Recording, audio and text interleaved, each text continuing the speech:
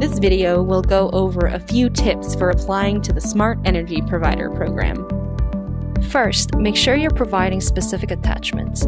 Ask yourself, would someone with no knowledge of my utility be able to find what they need from this? If an attachment is lengthy, show the application reviewers where they can find relevant information.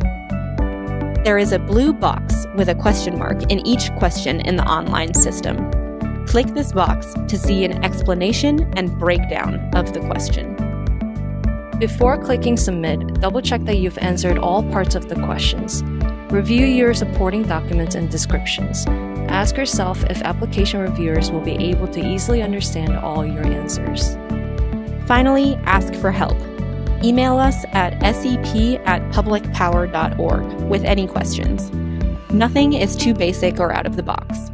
The bottom line is, we're here to help you succeed and become a smart energy provider.